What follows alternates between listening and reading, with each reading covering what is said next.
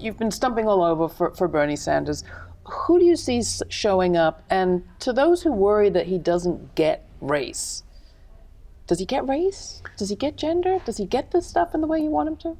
Of course, Bernie Sanders gets race. Bernie Sanders was the organizer for the Student Nonviolent Coordinating Committee in the early 60s, back when his opponent was supporting Barry Goldwater. Now, I don't hold that against Hillary Clinton. That's fine. Everybody should have a right to evolve in their thinking. But you asked me if Bernie Sanders gets race. Bernie Sanders has gotten race all his life. Bernie Sanders is, when Bernie Sanders has not, it doesn't just say Black Lives Matter. Bernie Sanders has a program for racial justice and empowerment.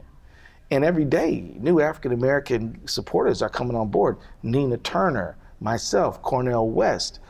We just got Ben Jealous just decided to support former him. Director of the NAACP. You know, the former director of the NAACP. Bernie Sanders gets race. And, you know, here's the reality. A lot of African-Americans just haven't heard about the senior senator from Vermont. Yeah. I mean, Vermont's a pretty white state. And, you know, Bernie's been there in the Senate for a few years and in the House. And they just haven't been exposed. I mean, but Hillary Clinton is a household name and has been for decades.